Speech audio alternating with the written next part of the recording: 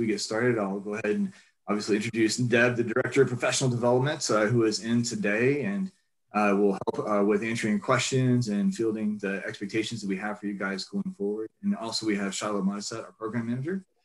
She will actually be managing the meeting itself for today.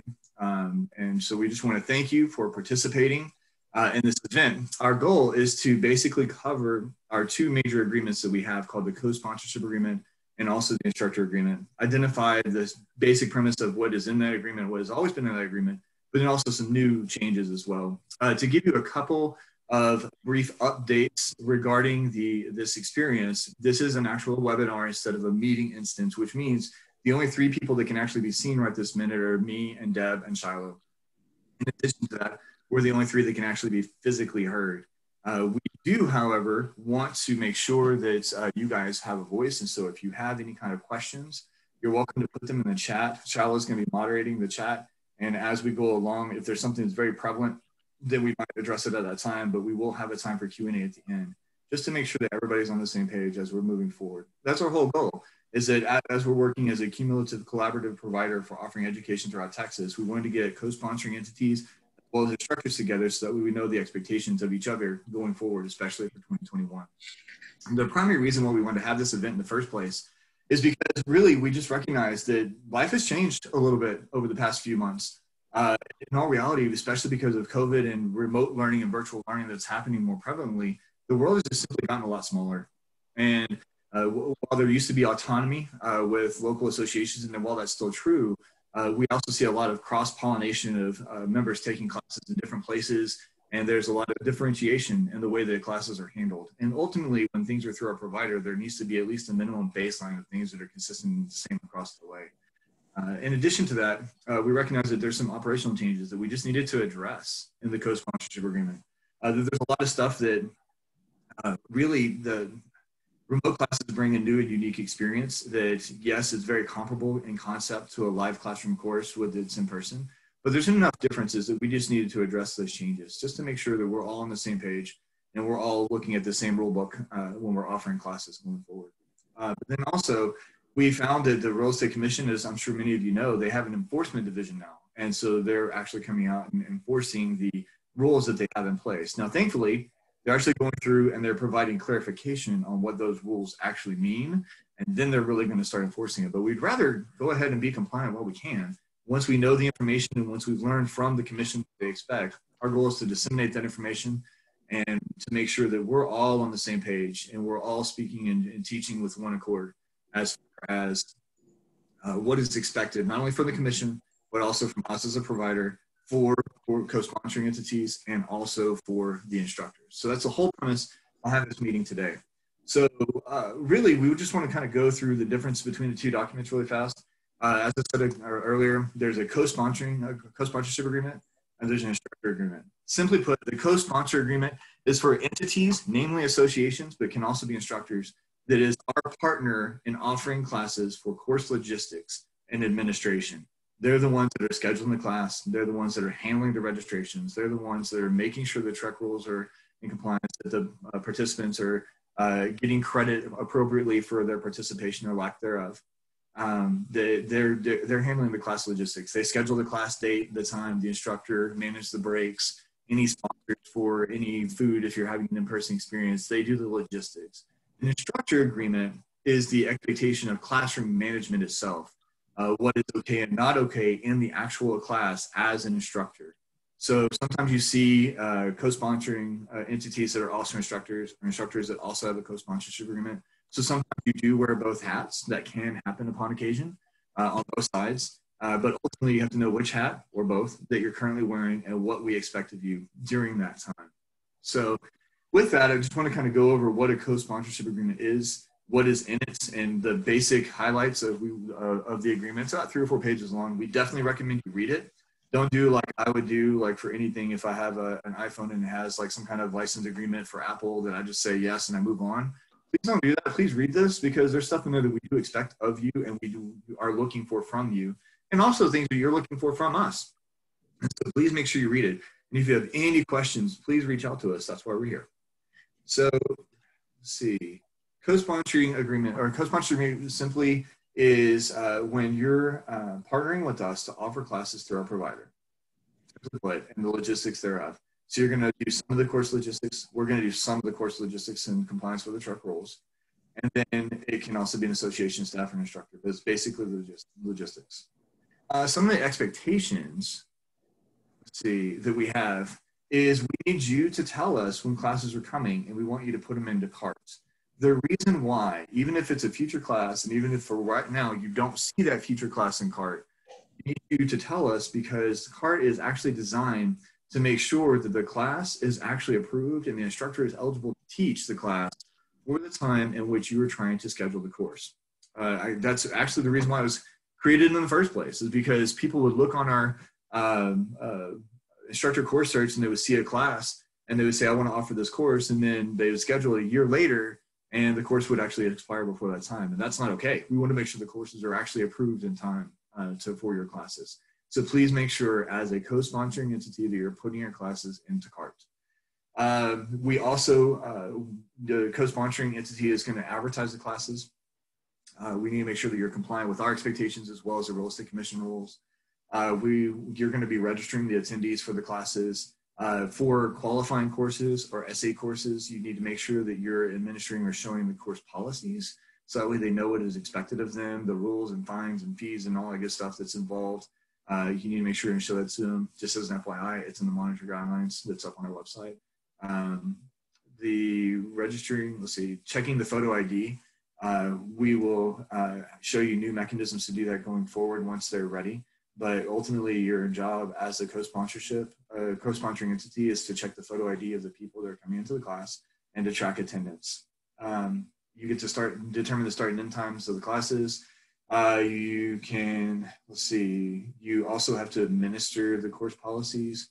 So this is a big one for us. We try to set the minimum expectation of the lowest common denominator across the board, across Texas. So really we have exactly 3 things that we expect to be in any course policies.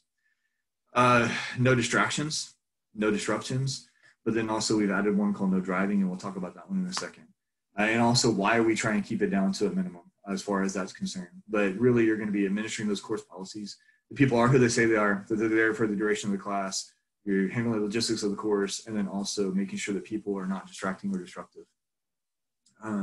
If there is a potential infraction, we're just simply going to ask that you call them out. You physically call them or chat with them to identify, hey, look, this is what we see. Seek to understand, to clarify, to make sure that it is what you think is going on. If it happens the second time, you physically call them out, say you can't do that anymore. And then the third one, you get rid of them, because if you allow people to stay in the class after they've been non-compliant, then everybody sees it and it becomes distracting and disruptive for everybody else. And everybody else thinks that it's okay to act that way. And we don't want that kind of a standard for courses through our provider. We want to make sure that everybody understands the expectation for them and that we're consistent across the board. And ultimately, if you have any questions about the course policies, if you have any questions about the expectations that we have of you, please know we're always here. You're welcome to reach out to us at any time and to ask questions or to seek for clarification, because that's why we're here. It's just to make sure that we're all on the same page and we're offering things in a consistent way. So I want to share with you something really quick. I'm assuming everybody can see my screen at this point. And it helps if I click on the presentation to move forward. So really just to recap, this is what we're looking for as the new stuff when it comes to 2021 and going forward from there. We want to make sure that yes, we want you to sign the co-sponsorship agreement that we're going to be sending out soon in the next couple of weeks, where you're getting finalization from our legal department. We want you to sign that as co-sponsoring entities. And these are the 3 major things that we want to make sure you understand. Advertising, we got to see that before you offer your first course in January of 2021. And really, what constitutes advertising for us, I fully recognize, and I think we all do, advertising comes in all kinds of shapes, forms, and fashions. And so you can have things on social media. You can have a verbal conversation with somebody. You could post it on a website. You can have a physical flyer that you're handing out. So we recognize that there's a variety of different platforms, and we're not expecting all 5 of these things on every single advertisement out there. So what we really are looking for is at the point of registration, when the rubber meets the road, that somebody says, I want to take this class. That is where we want to make sure that all 5 of these things are listed. You have to have the provider name, which for us is Texas Realtors. You have to have the provider number. It's 0001 or 4520, depending on if it's a qualifying course or a CE course. We have the course name and the course number, and we also have the refund cancellation policy. Even if there are no refunds for the class, they still say no refunds for the class. You have to identify what the refund cancellation policy is. So those are the advertising rules. Those 5 things have to be at the point of registration, or they have to see it before they get to the registration, and you have to make sure that they've seen it. So that's definitely number 1. The second thing that we've also added into our rules as far as course policies are concerned, we always have had no distractions and no disruptions. And that can be any number of different things, but those are terms directly from the Real Estate Commission on what they're looking for. The one additional thing that we've added because of this year is simply no driving. You cannot drive legally and participate in a class. And so that's just a nightmare of a legal lawsuit potential that we just don't want to deal with. And it's just not safe.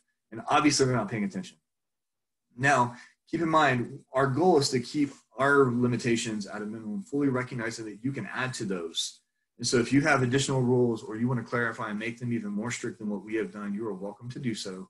And we will support the decisions that you make at your association in offering those additional criteria, as long as they're clearly articulated before the class begins so that people know what is expected of them. So, and they're also not in contradiction to ours. So if you contradict no driving, no distractions, no disruptions, then we won't honor that. But anything else, we will fully support and enforce that. In addition to that, we did change monitor guidelines is a term we've been using since the dawn of time, and we realized that that's not fair to call it that because they're not guidelines. We expect you to follow them. They're not open for suggestions.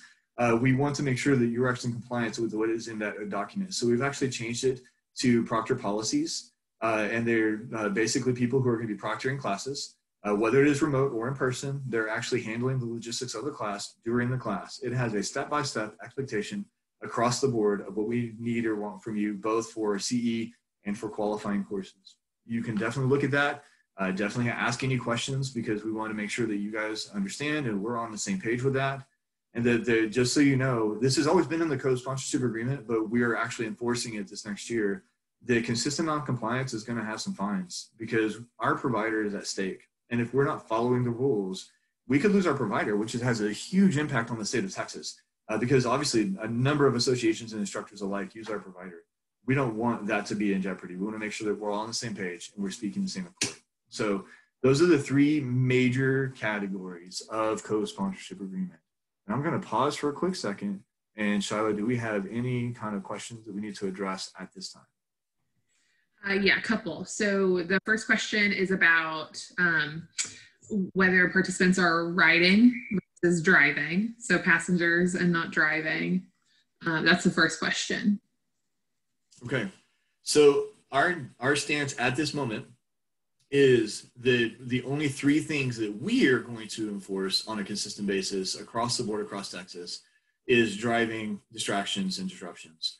Only because we recognize there might be times and circumstances where riding might be an acceptable experience. And so because of that, we're not going to enforce that at this time on the state level across the board. However, at your local association, if that works for you and that is something you want to use, you are welcome to do so. And so, but at this time, we can identify a couple of circumstances to a point where because there is at least one exception, then we don't want to put it on this list. The ones that we have on this list are no exceptions across the board. Okay, and then the next question, just for clarification, where does the money for the fines for noncompliance, where does that go to? Is it the association or sponsoring class or the or to Texas Realtors? So because the co-sponsorship agreement is actually the co-sponsoring between a co-sponsoring entity like a local association and then us at Texas Realtors, if the co-sponsorship agreement is not in compliance with the local association, then the money will come to Texas Realtors. And then the next question, are instructors required to have a proctor? Officially, it is suggested and recommended that you do have a proctor. It is better for the class to have a proctor. It is required in a remote environment for over 20 attendees with any class. You have to have a proctor that is not the instructor. If you are a sole instructor and you're offering classes and it's a small class of under 20 people, then we can understand that the instructor can also be the proctor because the class is small enough. But anything over 20 people, it is expected by the Real Estate Commission that you would have a proctor that is not you as the instructor. And we're using proctor and monitor. We're now switching to proctor, but they are the same thing in terms of what you are thinking of. Next question. So can I while you're looking that up, I will share with you the reason why we're changing to the term proctor is because when we started telling instructors and also association staff, whenever you're offering a remote class and you need a second monitor for over 20 people, it is very easily misunderstood that we mean a second physical monitor for a class, as in the screen that you're looking at or screens that you're looking at. And so therefore we're changing the term to proctor for that reason. But yeah, you're right. It's exactly the same. You know, you're monitoring the course. We're just not talking about the screens. That's the whole premise. Related to the proctor policies, when will the proctor policies be enforced? Officially January 1st. We're going to have them posted before then. Everything we're talking about right now, we're looking at for January 1st with an expectation that people are implementing it now. And so if we see it, we can address it way before there's any kind of an issue ahead of time, that you're not surprised or blindsided by the expectations. We have to get them posted. Posted. Okay, so yeah, they're already posted on our course administration page. We will make sure and send it out, the Education Insider, the Faculty Post. We can make sure that they're on the Facebook groups. So just so you know, as an aside, our primary conduit of information is something called an Education Insider. It's for association staff or people who have co-sponsored with us. We have something else called a Faculty Post. It's the same kind of content, except for it's for faculty as opposed to for association staff. We highly recommend you make sure you're getting those. If you're not, let us know. In addition to that, we have Facebook groups. One is for association staff, and one is also for instructors. If you're not a part of those, let us know, and we'll send you the link so that you guys can join. It's a closed groups. That way you can collaborate and communicate with each other about best practices, collaboration on teaching techniques, logistics, whatever it might be. So as an aside, we recommend making sure you're a part of those two groups, respectively, depending on whatever you're a part of as far as instructor or co-sponsoring entity. But those two things are our primary conduit of communication. But going back to the point, we're putting it up there now. We're truly enforcing it January 1st, but we might address it between now and then, but we'll enforce it January 1st. All right. We have a couple more questions about proctoring. I'm not ignoring your questions that are not related to proctoring. Don't worry. Can a student be assigned as a proctor? Technically, yes. Anybody can be a proctor at the end of the day. And so we don't have any specific guidelines as far as our expectations, as far as who a proctor is, as long as they understand what is expected of them and they're in compliance. At the end of the day, that's the most important thing. We recognize that there are times and circumstances where maybe using a student is not acceptable. They might have a vested interest in looking out for their friends, whatever it might be. So we don't want to recommend that necessarily. Use your best judgment, just like whenever you're using an instructor as opposed to another class monitor for being a proctor. So use your best judgment in that. But yeah, anybody technically can be a proctor as long as they're compliant with our proctor policies and that they're doing what you're asking them to do as far as your co-sponsorship agreement components. And then do we need to rename ourselves in classes as proctor-association name? If you're in a broadcast experience and the instructor knows who you are, I would just go with whatever the instructor says. I mean, if I were a teacher in a class, I'm pretty sure I know most of the proctors that are out there, so you don't even have to name yourself. And so I know who you are. And so that's not necessarily an expected guideline at this time. If you're referencing that one document that's up on our website, on the course administration page, we are going to address that as well and clearly articulate what we expect of you for classes going forward. Now that we have the proctor policies in place, that's our next step, is to look at specifically broadcast courses that are through our provider that we're sending out to classes or associations across Texas. We're going to look at that. It is not comprehensive yet, and we will let you know when it is. And then I think this is maybe the last question about proctoring. Sorry, to clarify, the proctor is required if there are more than 20 people remote or also in person. And then also, what if there is a remote group and a proctor monitoring that group? So 20 is the magic number. So anything over 20, it doesn't matter if it's in person or remote. You're going to want to, logistically, in an in-person experience, you're going to want a proctor for anybody over 20, period. Now, you're required for 20 remotes. That is required. That's non-negotiable. So if you have 10 people in person and 10 people remote, we recommend having a proctor, because somebody's going to want to manage the class logistics. The instructor trying to toggle between the two, that's a song and a dance. So that's pretty impressive if you can do it. And I would suggest that that's probably not the highest and best use of their time. Instructors are intended to be the talent to come in and teach, not the class logistics, if at all possible. And so I'd recommend that you have a proctor given any opportunity. But if the class is small enough, it's not something to, break your back over. The instructor can technically do both on a small circumstance. And then the proctor does not need to be visible on screen, correct? So officially, since they're not getting credit, it is not required that the proctors are not visible on screen, but I would definitely recommend that you communicate with the instructor as to what is expected of you, and also know your audience too. I do know that there are some members out there that really like and appreciate being able to see the proctor, to be able to communicate with them, not just by text, but also by seeing you upon occasion. I mean, think about it like this. If you have an in-person class, I might not sit in the class all the time, but I'm going to be coming in fairly frequently. They're going to know who I am, that I'm the proctor, as I'm coming in, and I'm monitoring to ensure that they are doing what they're supposed to be doing. And that if you have your camera turned off literally the entire class, it is possible that they might get a little bold, and they might choose to try and turn off their camera, or they might choose to not be present, or whatever it might be, not being engaged because they think you're not paying attention. So really, at the end of the day, is you're really ensuring that the people not only are who they say they are, but they're there for the duration of the time. There's some flexibility in that. I recommend you're on for most of the time, just because your presence really helps to ensure that people understand that, oh, wait, there's somebody watching me, to ensure that I'm there. I think it's a good idea. Do you have to be there the entire time? No, I'm not there in an in-person class the entire time, but I need to make sure that my presence is known. So I'm going to be popping in frequently and communicating frequently. All right.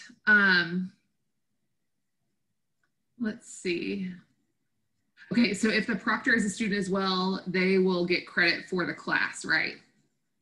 They can. Keep in mind, that is a fine line that I'd have to be very careful with, because if you have somebody getting a personal benefit and then also managing everybody else, it's kind of like whenever you're in elementary school and the teacher steps out for a minute and chooses her favorite teacher or favorite student to then monitor the class while they're out because the teacher had to go to the bathroom or something. That person is hated by everybody else before it's all said and done. And so it's a fine line. Can it happen? Yes, it can happen. It might not be the best use of your resources by offering credit and making them the proctor, and they're helping manage other people as well. Can it work? Yes, but just be mindful of the implications. That's our biggest concern. Be mindful of the implications. All right. There was a question of whether they need to sign the proctor policies from the website, because the course policy signature page is posted. Yeah. So the answer to that is no, because the co-sponsorship is what you sign. Correct. So the proctor themselves don't have to sign it. There are proctor policies, or there are course of policies even. So I think what I understand you're saying is there's an example of our course policies in the proctor policies. And that is something that's simply an example, or it's actually in all of our qualifying courses across the board. The exact same document is there. It is expected, regardless of whether you show them or not, it is expected that they're going to comply with those policies, or whether they sign it or not. It doesn't really matter. But according to the Real Estate Commission, you're required to make sure that they see those policies before they register for the course.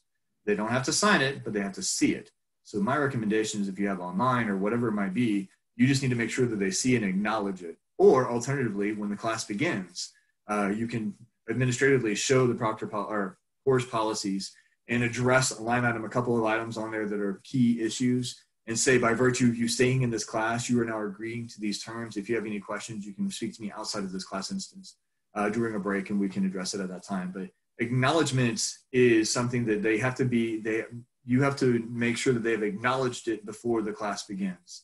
And it has stuff in there like makeup provisions, what is dropped, what is a passing grade, attendance records, what is expected of completed attendance. So it's important that they see that before they actually register for the course, and definitely before the class begins. But you don't have to sign it. All right, switching gears to the advertising and submitting samples of advertising. So can you clarify how that process is done, how often it needs to be done, and what needs to be included? Yes, so simply we need one sample of your advertising before you offer your first course on January 1st or thereafter. And it is only one time, and that's all we need. We just want to make sure you understand what the rules are and that you're implementing them. Because really, if you're doing it at the point of registration, everything else that goes out is really probably going to be fine. It's at the point of registration that we really care about, that we want to make sure that these 5 things are there: the provider name, provider number, course name, course number, and the refund cancellation policy. Those 5 things are what we're looking for at the point of registration. That's it. So once you show us that, then we're good. And we only need to see it one time.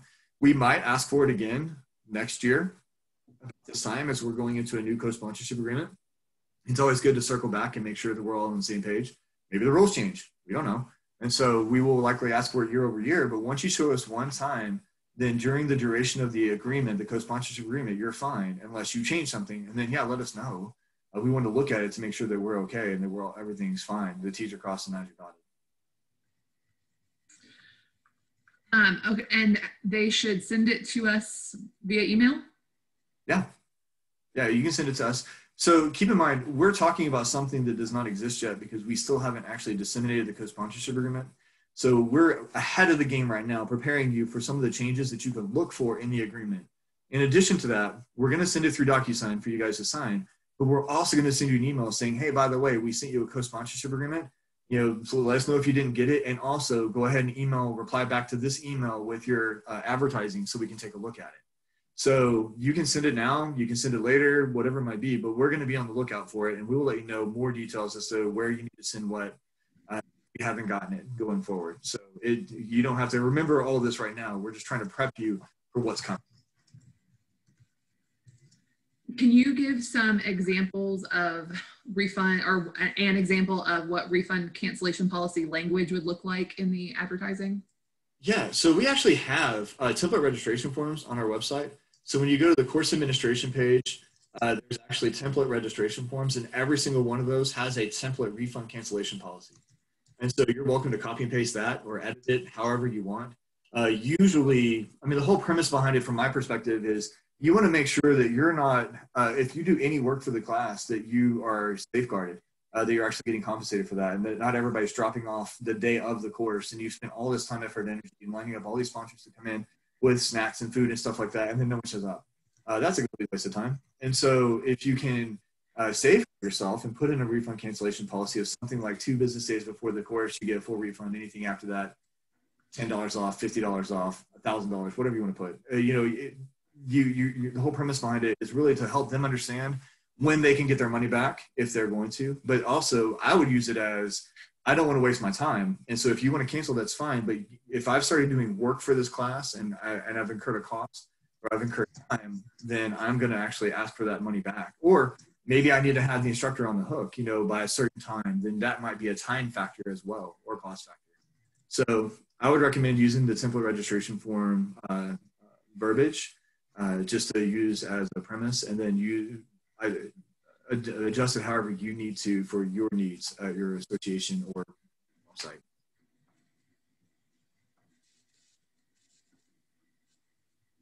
Sorry, just going through questions. I just saw there are 36 chats since the last time I checked, so we might be here a while.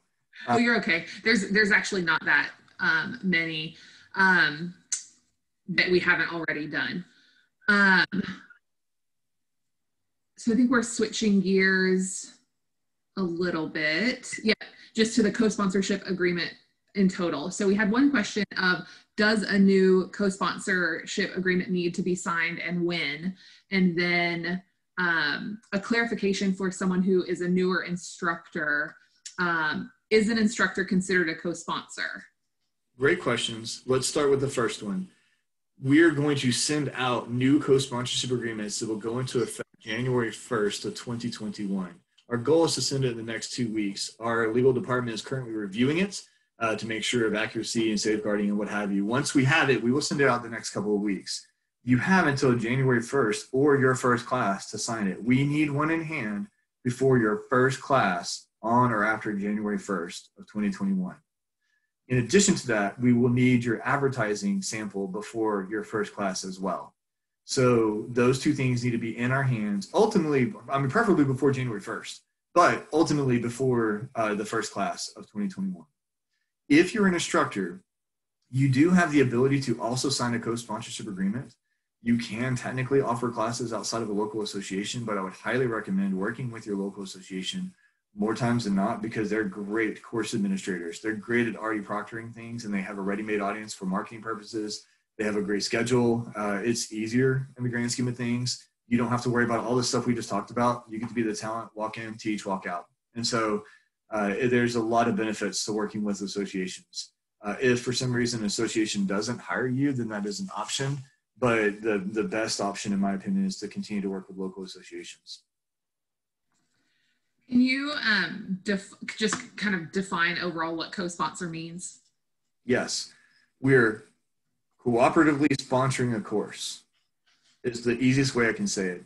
That we, as a provider, have rules that we have to comply with the Real Estate Commission on course logistics and administration. And we have our own rules too. And we partner with a co-sponsoring entity to do course administration for classes. We do some things and you do some things. And so that's ultimately what a co-sponsorship agreement is a partnership between two entities for course administration purposes to ensure that the Real Estate Commission is compliant, or any other entity for that matter. Like, let's say it's a NAR course or another entity course. We want to make sure that all the T's are crossed and I's are dotted. We do certain things, but at the end of the day, there's 6 of us and we process 45,000 records in a year. If we were to offer or go to all of the classes that we offer, we would have gray hair in about 10 minutes. And so we need to partner with you guys to continue to offer courses. So that's the whole premise. This is the partnership of course administration. We probably have time for maybe one more, and then we need to move to the instructor agreements. Just a note, I just pulled up the CE course registration form, and there isn't any language there for refund and cancellation policy. It's just a space to fill it in. So we will. Yeah, I'll get it to you. I'll make sure to send it out. And we'll put it into the next Education Insider, so that way you guys have access to it and you can see this is a template option that you have. And then if you ever want to just send us one, we can also let you know as well. Like if you want to take a stab at it, we'll be happy to take a look at it as well. I'm sorry, it used to be there. I don't know why it isn't. So. And that's it. Good. Yay. So the next thing we're going to talk about is what it means to be an instructor.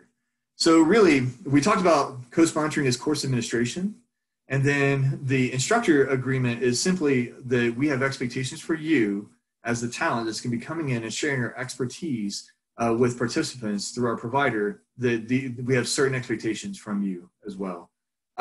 With those, it is, I have to scroll, hold on a second. I do have notes, I hate to say it, but I'm getting old and I can't remember things anymore. So to be an instructor through Texas Realtors, you have to actually be approved by Texas Realtors. So there's an application process for you guys to be here. You've already done it, so you're good to go. But you also have a current instructor agreement. Those go year over year, January 1st to December 31st. So just like the co-sponsorship agreement, we're in the process of sending that one out as well. And so we do need to have a current instructor agreement.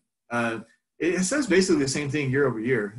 We don't really change a whole lot. At the end of the day, when you're teaching a class, as an independent contractor through our provider, you're going to have our hat as our ambassador on during the context of the course.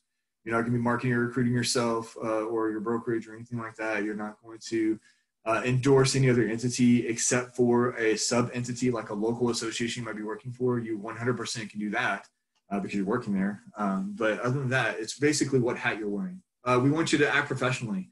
To teach the course in alignment with the class objectives and the timed outline and provided materials if there are any.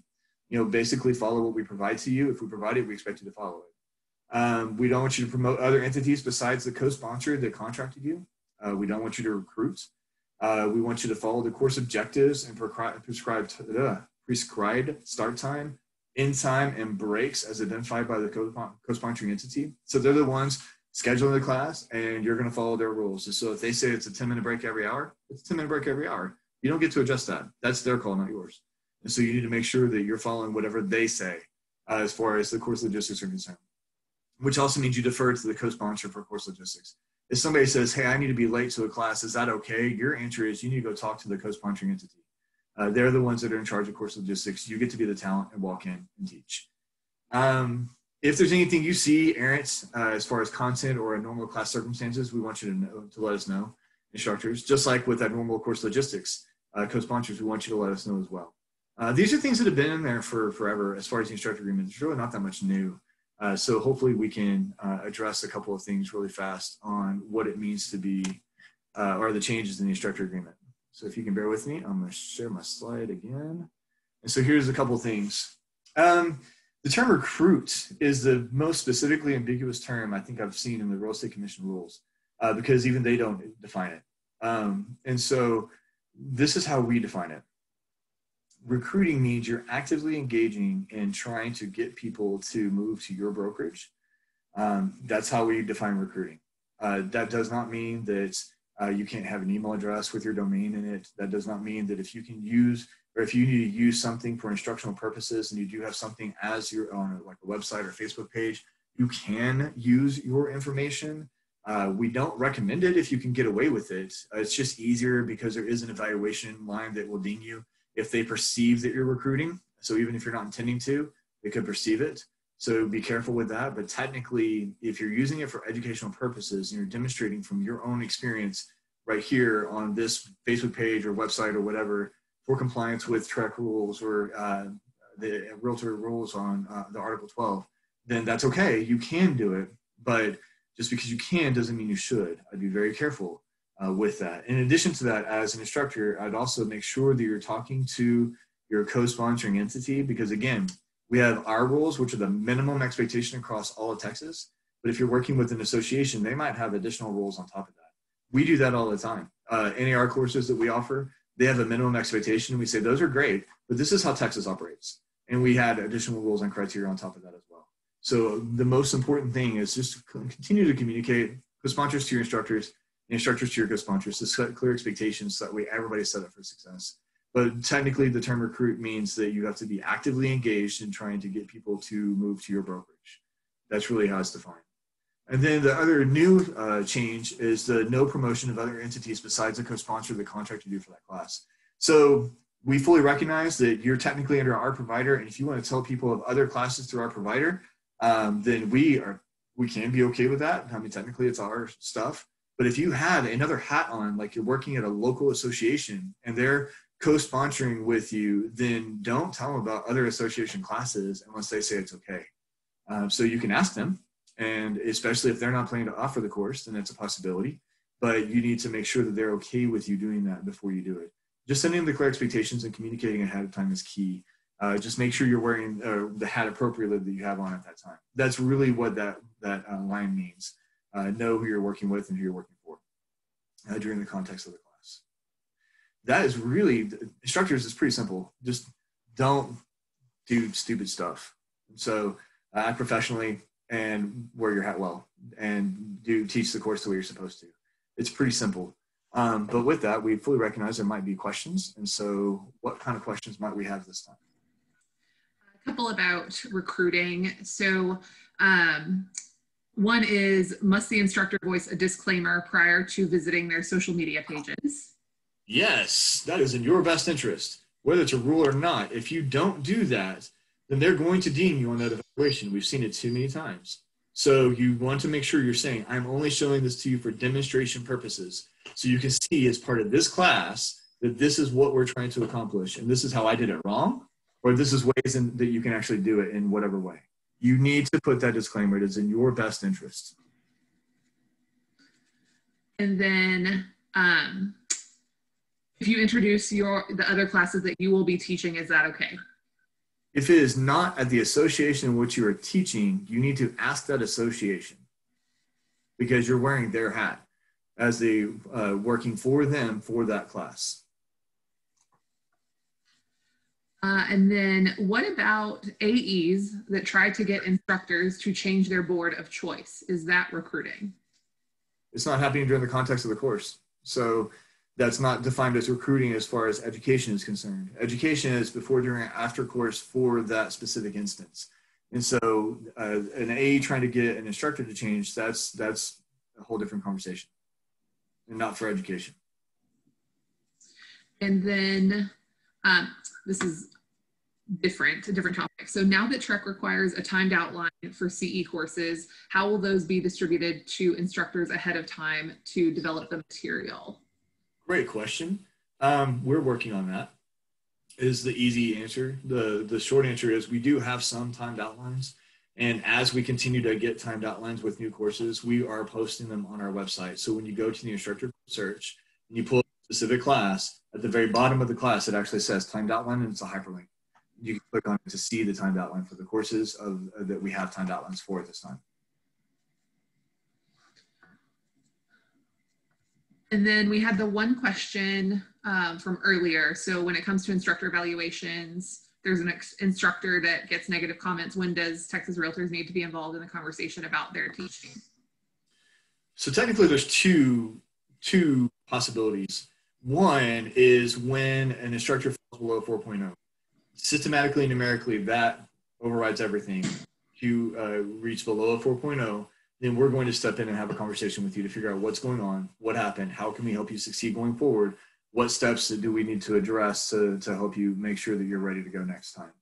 That's number one. Number two is if the instructor does not comply with the instructor agreement, we need to know. And so the instructor agreement, I believe, isn't it also posted on our course administration page, Shiloh? I think it is. And so if it isn't, we'll make sure it is.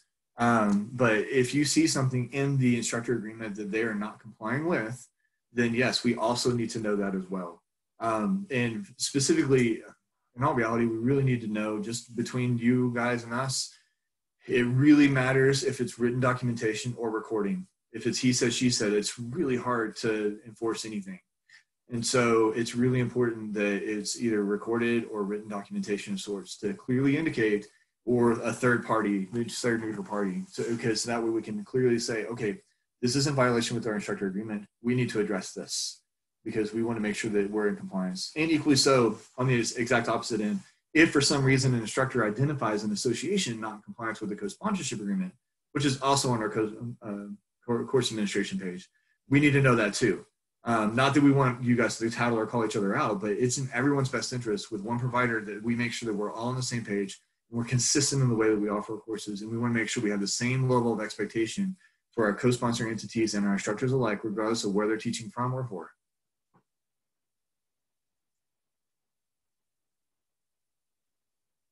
You muted. Oh, okay. So we had another question about recruiting.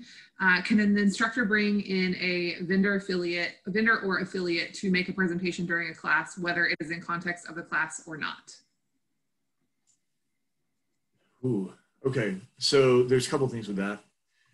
If an instructor is going to bring somebody in as part of the class, they need to notify the association or co-sponsoring entity.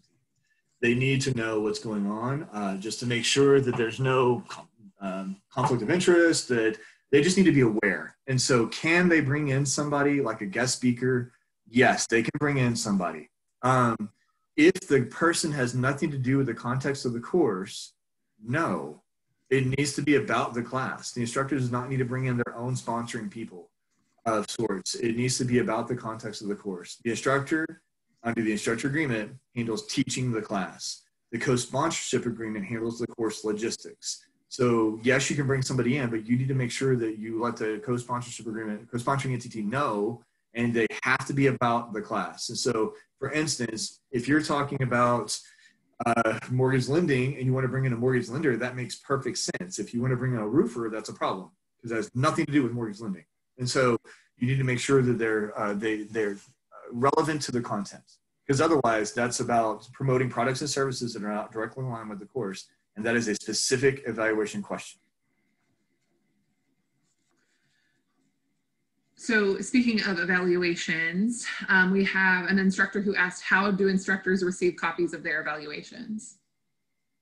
That's a good question. You're supposed to be receiving those in a relatively quick fashion. We recognize that there have been some that have not been going out. They should be going out effective August.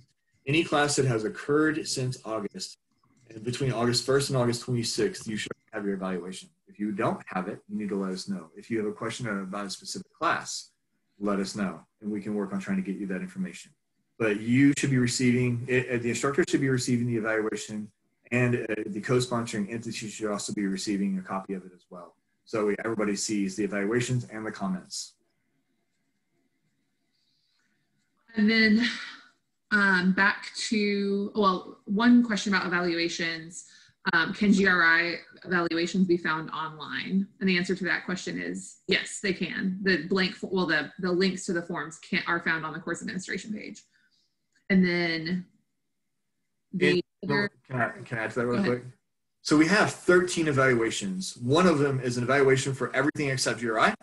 And then we have 12 for GRI. And the reason why is because it's almost impossible to keep track of which evaluation for each day, and every instructor gets evaluated for each day of the GRI. So it is really important you make sure that you're using the right link for the right day so we can find it and we can make sure and give the right person the credit for the evaluation. In addition to that, I would also recommend maybe encouraging people by giving them, it expedites the process of you receiving the evaluation and the instructor receiving the evaluation. If either the instructor or the co-sponsoring entity can actually predefine for the people saying, hey, when you get this evaluation, put this information in for the instructor name or for the date or for the class, because in that way, it's a lot easier for us to sort and be able to get it out to you. We're not trying to find a needle in a stack of needles. And so it's a lot easier to find and be able to get it out to you. So if you want to preemptively tell them that information, that is a great idea. So please make sure you do that. Okay, that was it. Sorry. Go ahead, Charlotte. No, then, oh yeah, okay. So, and these are questions about guests to class. So the first is the co-sponsor able to require approval of guest speakers or sponsors? Yes. So related to that is, can a third party provide lunch for a class and give materials to students? Yes, to both. However, that is all with the co-sponsoring entity. The co-sponsoring entity, the one who signed the co-sponsorship agreement, is the one who is in charge of potential sponsors and people bringing in something during lunch. And the whole reason why they're allowed to bring it in during lunch, as long as it's not a working lunch, is because it's not during the context of the course. And so if they're bringing in lunch and they want to provide it, that's fine, because that means that the participant doesn't have to sit there. They can get up and leave. They don't have to listen to the person. And so that's the whole premise behind why it's allowed during lunch, as long as it's not during class time. It cannot be during class time at all. And yes, the co-sponsorship or co-sponsoring entity can require that any guest speaker of any capacity is ran and vetted through the co-sponsoring entity before the instructor allows it to occur. Absolutely. I mean, at the end of the day, they're handling the course logistics. And I can say we as a co-sponsoring entity would want to know if somebody's coming in, who it is and why, because we don't want to be blindsided. It's just a professional courtesy, just to make sure that we know and we're not surprised. So when somebody said, hey, when Shiloh came in to teach the part of this class, we're not surprised and saying, wait, why was Shiloh there? So it's yes, please make sure that you're telling the co-sponsoring entity what you're doing and when and where and why, and make sure they're okay with it. 99.9% of the time, they're going to be fine with it, but they just need to know. It's a really good idea for them to know. That is all the questions I have. What? That is unreal. All right. So, Deb, do you have any other comments that we need to address, or did we not catch anything? No, I was just watching the comments, questions come flying in, and great job of relaying all those.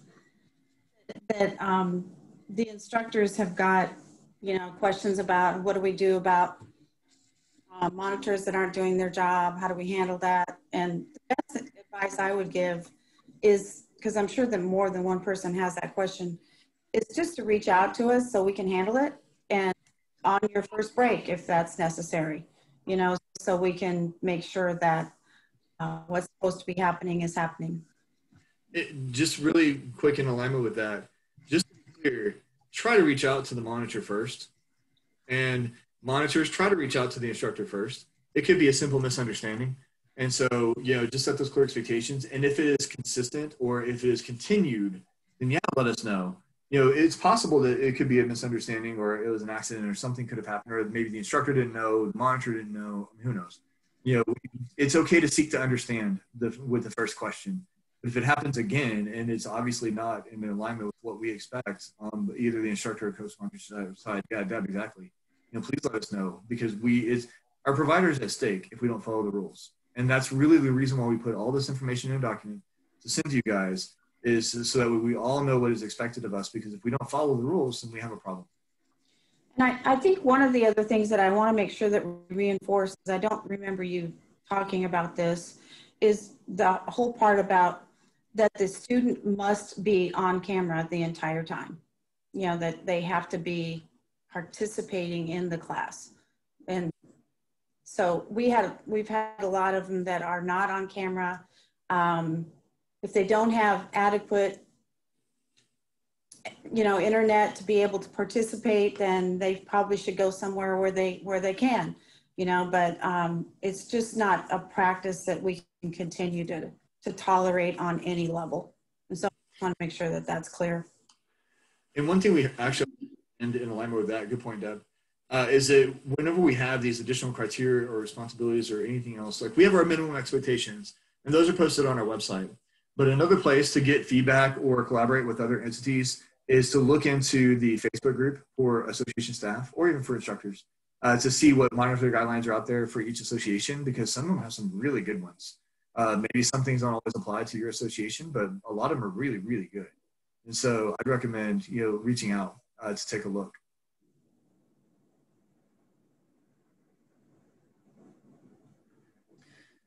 I did see one really quick. So Megan said, not every association is providing monitors co-host capabilities. We see that, and it's something we are going to address in that one document about broadcast monitor guidelines. One, there are going to be guidelines. We're going to change that, their expectations.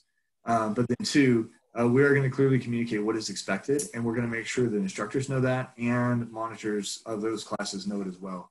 Because those are ones where when we're all together, we all need to be acting and operating the same. And instructors need to know what they're walking into and what you guys are expecting as co-hosts or as monitors of the proctors of the course. But equally so, that you guys need to know what we expect, and also what you can expect of each other, and also the instructor during those times as well.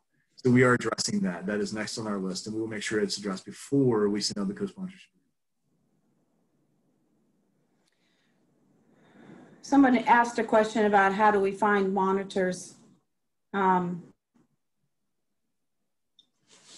assuming that they're talking interchangeably about proctors, then it would either be the local association or someone similar to that.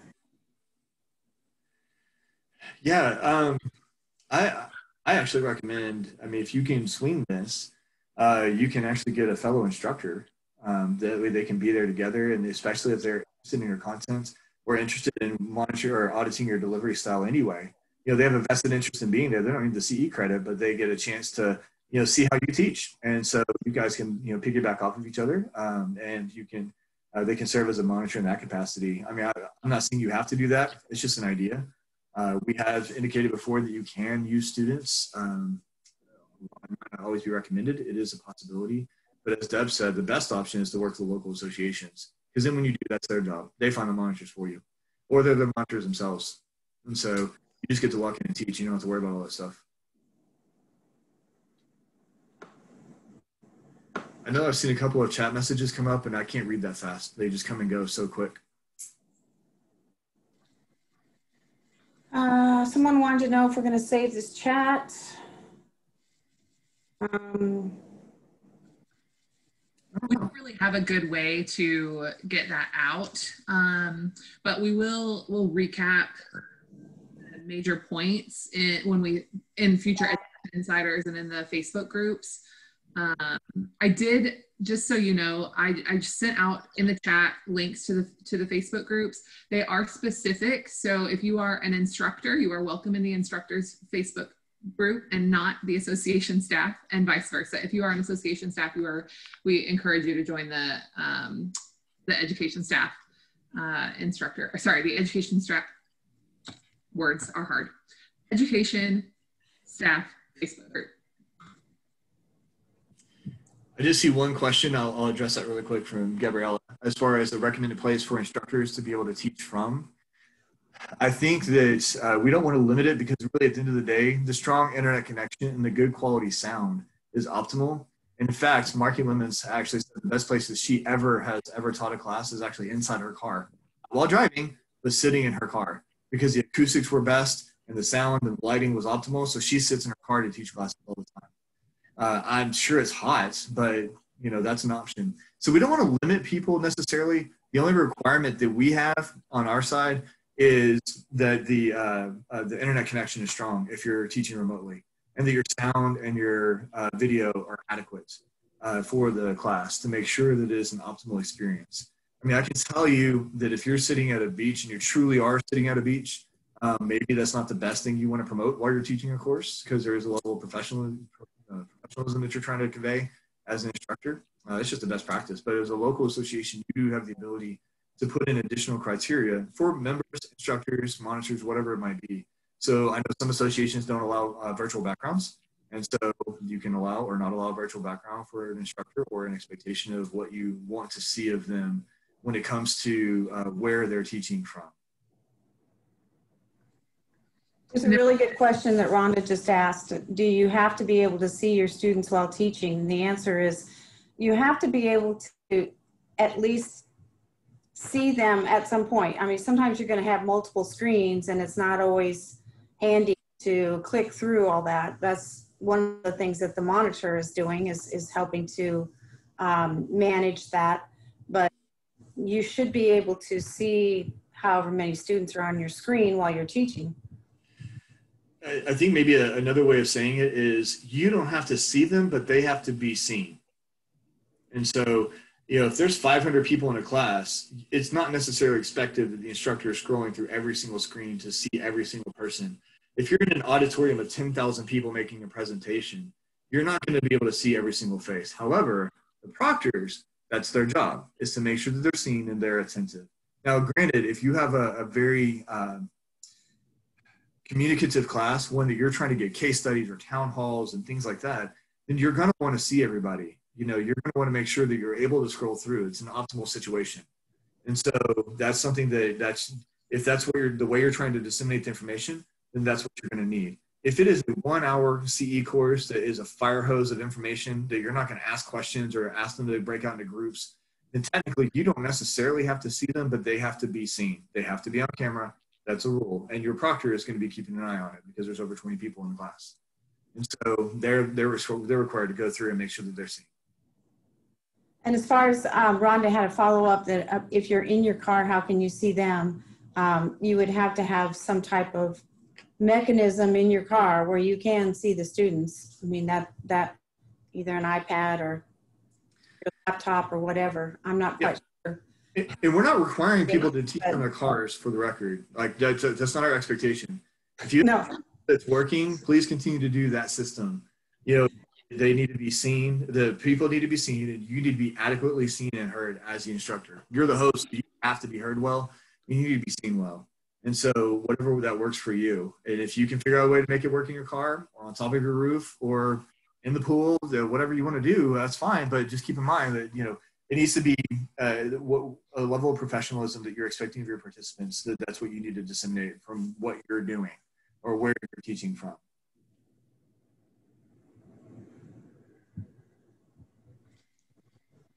I think we're all trying to read. I don't think there haven't been really any other questions that have come in other than that maybe we're talking about participants having a dark face, like bad lighting.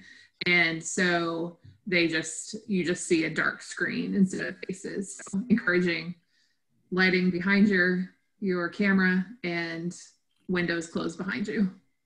My first goal is just to get everybody on camera, you know, where they actually are on camera. And then we can talk about details as far as how much lighting they need to have and all that. But our first goal is just to get everybody on camera.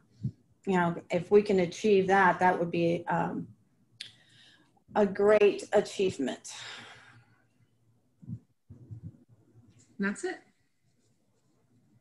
All right. Well, it just so happened to 1:59, so that works out. I know somebody did ask Can you get the chat? The answer is I don't think so. We're not smart enough to figure that out. But what we do have is a recorded session.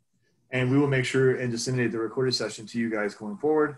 In addition to that, most importantly, we're always around. And so if you need something, please feel free to reach out to us. That's why we're here. We're here to support you guys in offering quality education throughout Texas.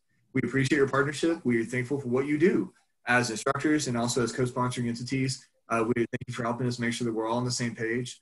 We really appreciate your time, and hopefully you found valuable information in this and that we can continue to move forward. Be on the lookout for your co-sponsorship agreement. People are going to sign them, and also your instructor agreement. People are going to sign those. And let us know if you have any questions. Yeah. I just wanted to add that we are compiling all these questions, and Shiloh's creating a FAQ. So, you know, if there is questions, that we will have that part anyway. So you really don't need the chat because we're going to filter it all and edit it for you. So it'll be in FAQs. Wonderful.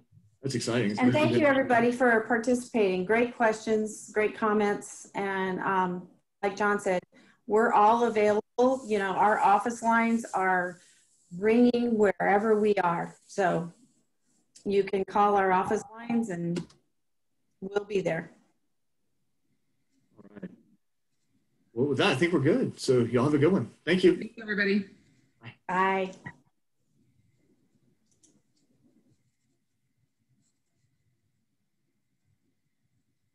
Recording.